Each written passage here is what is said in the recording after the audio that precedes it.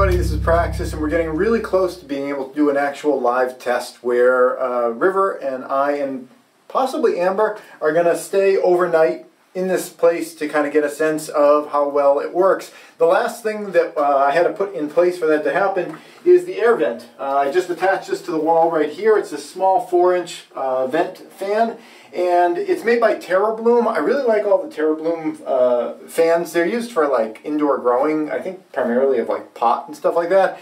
I have the 6-inch one that I use for the whole house air circulation, grabbing the air from the top and then throwing it down onto the floor. That's been working for several years, you know, seemingly without any kind of issue at all. I've used them for a couple other applications, and I like that they seem really, really reliable. They're quiet, and they don't use that much electricity. Those are the three things I look for if I'm looking for a fan.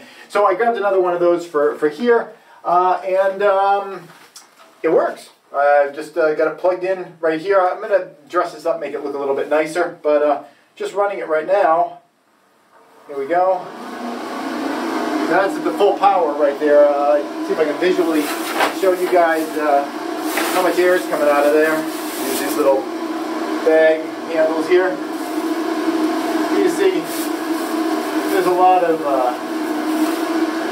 air coming out of there. So I don't think we're going to have any trouble getting enough air in here unless the filters clog up upstairs. And that's something that's a little bit hard, by upstairs I mean outside of that filter box.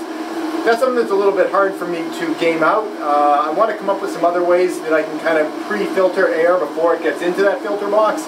Maybe make like a settling chamber or have a tent that you can quickly throw up around it that would help to clean out the air a little bit before it gets to the filters. But in terms of volume of air, there's an enormous amount of volume coming through, and I probably wouldn't be running it anywhere near that. I think I'd probably have it somewhere around here. That would be about the volume of noise that it would be creating as we are in here. But again, we're going to do a test. I have a CO2 monitor, and we'll be able to see how much carbon dioxide is building up in here and make sure that we have safe air if we need to stay in here for a while. One other thing I want to show to you guys is short length of hose. Wow, isn't that amazing?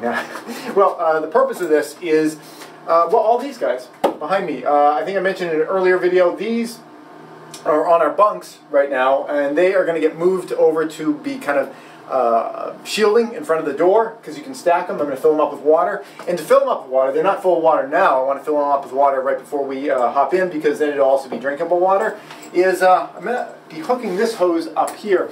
This is the top part of the system. This is how I would kind of drain it out later, but I was thinking this would be a great connection point, because I can take this, just sort of lightly screw it in here, and can I get it easily? There we go. Okay, and that gives you this thing here. Now there's an on-off there. I'm going to make another on-off here, and the procedure would be is you grab a bucket, stick it in, turn it on, fill it up, and one of us, maybe Amber, if we needed to use this would be part of her like to do like action list. She'd bring her stuff in and then start filling up buckets and or filling up all these jugs and line them up along the wall there and get them ready so that when we need to, we can stack them up.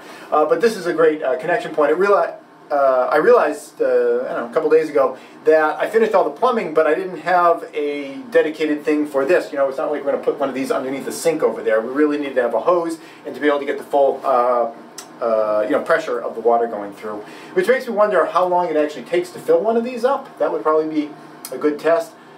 Yeah, that's part of the testing that we'll do. All right, that's it. Thanks for watching.